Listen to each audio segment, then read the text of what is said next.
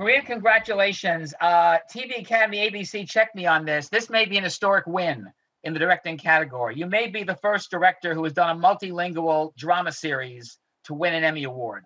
I believe that's the case. Been covering the Emmys for 40 years. I think that may be the case. Check me on the ABC and TV Academy. What was it like, Maria, to do this series and especially to get the performance you did out of Shira Haas, who gave one of the great performances of this year? Thank you so much. I don't know where to start. I don't know. We just approached this project with as good as we could, and I think we all had an initial sense of how relevant, powerful, and at the same time delicate this story is. And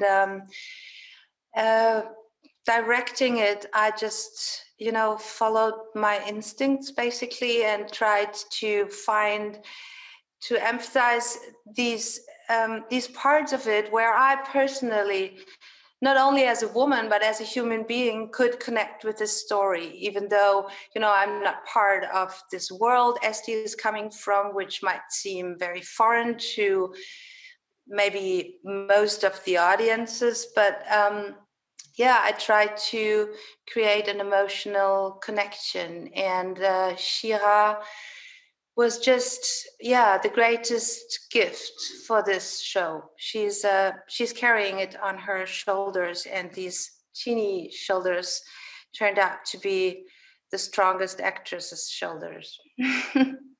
And it was pure happiness to work with her. Great, thank you so much, Simon. Next up we have Tyrone from eTalk TV. Tyrone, you're up.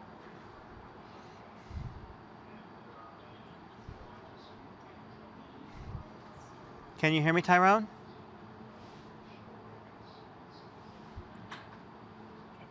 Hello? Oh, hi, Tyrone. Yeah, you're up, Tyrone. Thanks. Hi, Sarah. All right. Well, I just wanted to say first, congratulations. And how does it feel to win at a time when TV and content at home is just so much more valuable since we've spent so much more time at home? Well, it's overwhelming, I can tell you, out of various aspects. I think this is the first German show in the run for national Emmys ever. That's what I've been told. I cannot prove it personally, but there haven't been many German directors nominated in this category. It's been an overwhelming journey for a couple of months already since the show came out. We didn't expect such an echo, so much love. We didn't expect the show to travel the world like it did, even though we had a sense of how universal the story could be, and tried to approach it as good as we could. Thank you so much, Tyrone. Next up, we have Julissa from Central Avenue. And Julissa, you'll have the final question. Go ahead, Julissa.